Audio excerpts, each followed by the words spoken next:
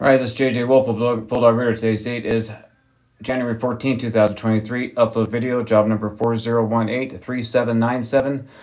Right here at a backwater valve, 57 feet out. I'm not going to push back any further. This line is, cast iron is pretty compromised. There is about a 29-foot section of line that is just holding water from this toilet flange out to where the Y is for the rest of the units. So I'm going to start pulling back. Like I said, you'll be able to see right here it's draining good.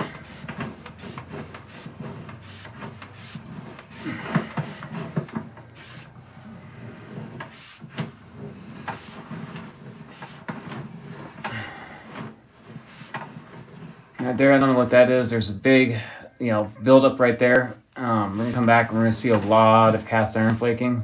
You see all of it piled up right there. And the entrance to another line, I believe. It's here somewhere. It's hard to tell with this cast iron. Right there you see heavy flaking, heavy flaking.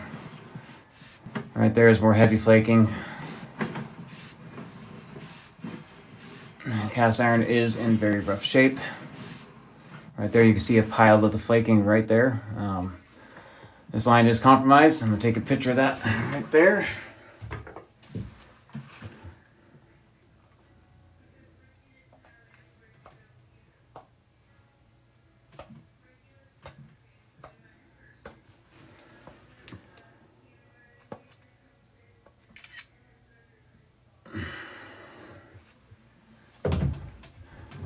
I do believe we need to have our new flow team come out and look at this line, at least from here, to see what can be done for coating.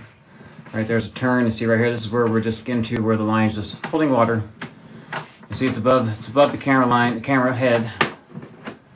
But this is a 4-inch line, so you figure it's holding probably approximately 2 inches of water, and it's just standing water. It's not going down. Can be definitely conditions why this backed up. And start coming out of here. We're still holding water, still holding water. And we don't quit holding water is about right to the toilet flange, which is right here. And there's the tub tie-in right there. So right here, there's still a little bit of water sitting in the flange due to either grade issue or just being level. Again, this is JJ Wolf of Bulldog Rooter. Thank you again for choosing Bulldog Rooters. This does conclude your video inspection.